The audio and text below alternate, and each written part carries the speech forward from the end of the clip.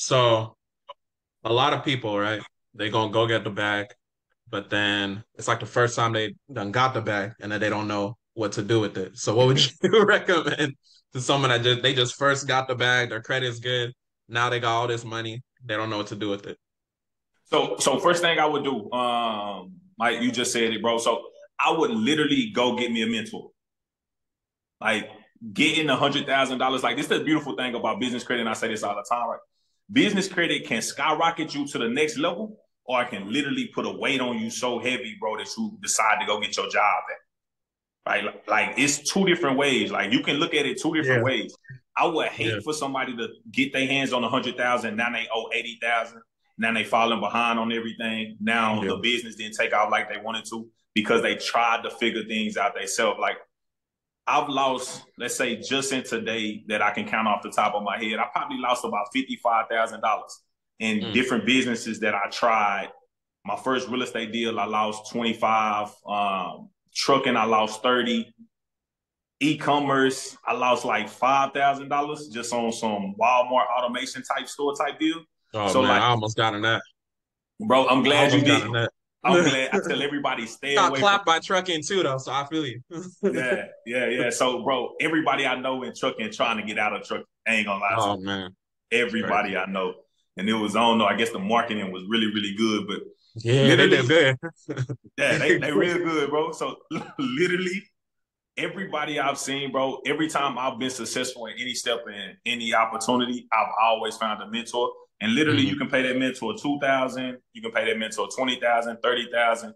It really don't matter. You invest on based on how you see yourself. So, mhm, like, start small, and then as you get better and better, go bigger and bigger. Because ultimately, it's better on the bigger side. But mhm, literally, go get a mentor first. If you're thinking about something hard to actually invest in, I recommend real estate because you actually know what you will make on the back end. Worst mhm, case scenario, and that's all I do my numbers out for. Worst case scenario, what happens if everything goes to shit in the next 6 months? mhm. Are we still profitable or are we not? You know what I mean? Yeah, Like, yeah, can I definitely. refinance? Do I got options to pivot? That's the biggest Definitely. thing with real estate that's different than, let's say, a trucking company. Worst case scenario, you're gonna have a repossession and you're not getting your money back.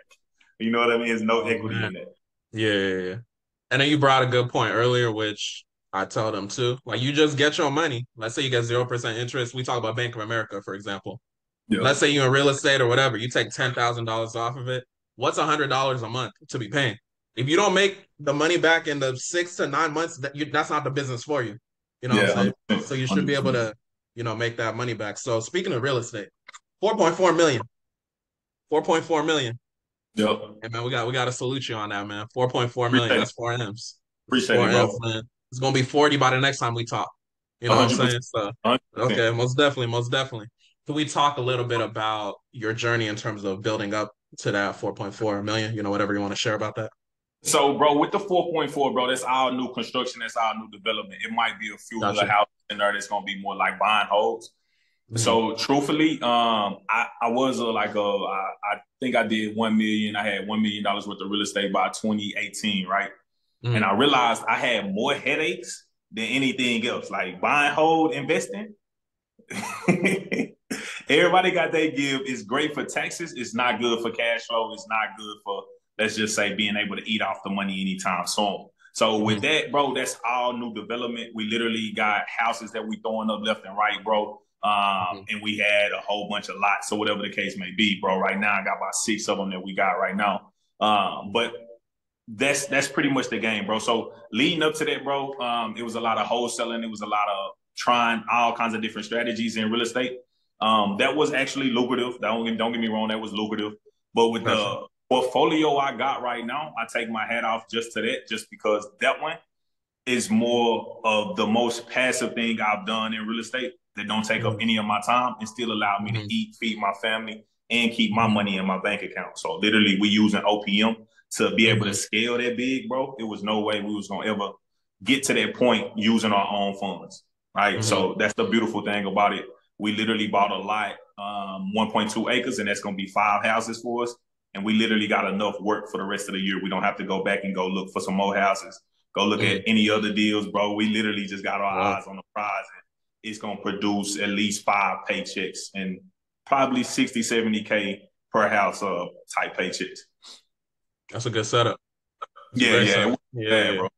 Yeah, it yeah, wasn't yeah, too bad. yeah. Definitely, definitely, definitely. Okay, let's focus on real estate. Let's talk about the basics, the different ways people can get into it, what they should consider, that kind of thing. Because I got a lot of people that they focus on, consumer laws, fixing their credit, all of that. But talk to us like from the basics of getting into real estate.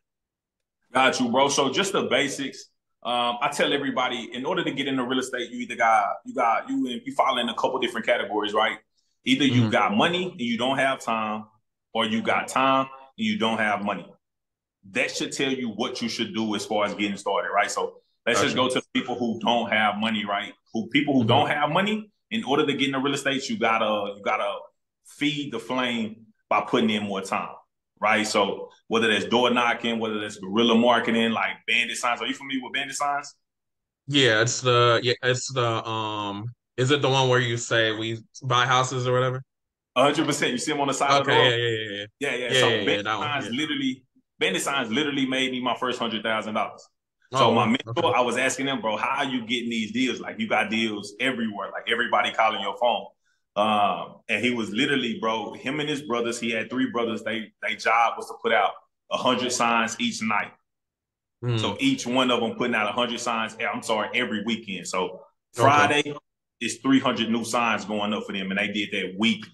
So you can just think about the compounding effects of Yeah. seeing that sign all the time. So literally, that's what we did, bro, and we got serious about it. So bandit signs was something we did. We had a lot of time. I just retired. My brother was working a job. He was a door knocker. He was knocking on doors for roofs.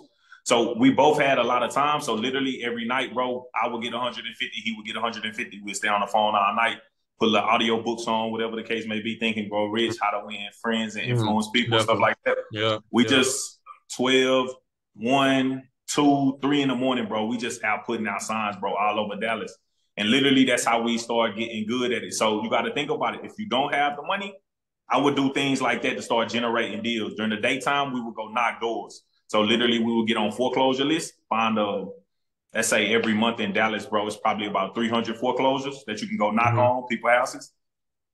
So I would pick a city for that day and go knock all 12 or 18 of those houses in that city. Right, move to Mm. the next city. You know how the suburb is. It's a lot of different suburbs. So Yeah. literally that's all we would do, bro.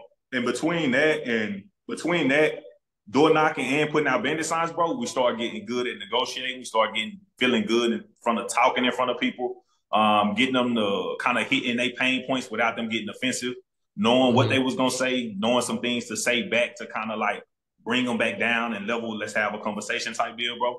Hmm. And that's just kind of how we worked it, bro. So literally bandit signs and door knocking, and we start getting deals.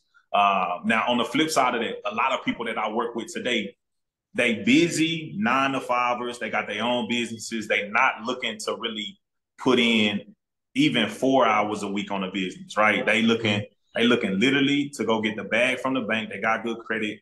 Hmm. They looking to get the bag from the bank, invest that into good profitable deals. They're gonna be lucrative, and I recommend new construction on that. Okay, let's pause there. So this is probably more where my audience aligns. They know how to fix a credit. They're gonna get the good credit. They're on the way to the credit. They're gonna be Mm-hmm. able to get the money. You said new construction. That's what they should focus on. Yep, 100%.